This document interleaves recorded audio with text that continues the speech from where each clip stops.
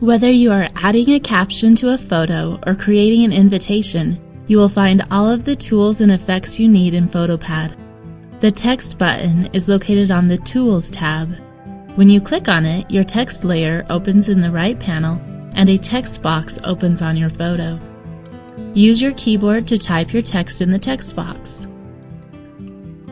Alternatively, you can type your text in the text field of the Layers panel.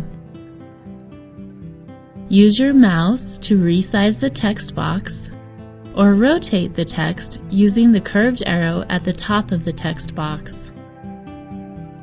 You can move the text around the screen by hovering over one of the borders until the mouse pointer becomes a four-sided arrow. Then click and drag. To switch to a new font, select an option from the drop-down menu in the Effects, History, and Layers panel.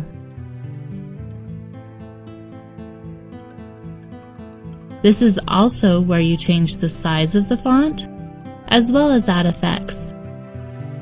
Click on a button to bold, italicize, underline, change the color,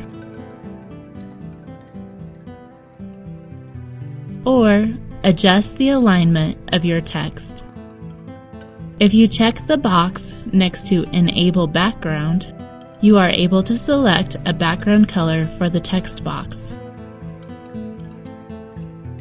For a precise rotation, enter a number in degrees into the rotation field. Really make your text stand out by adding a style to it. Add a shadow,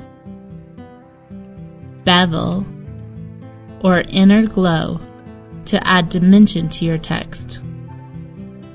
Finally, you will see a slider to adjust the opacity of your text. Blend the text with your photo by adding transparency, or really let it stand out. Click anywhere outside of the text box to view the finished results. To resume editing, simply make your changes in the Layers panel. To add additional text layers, click the text button again.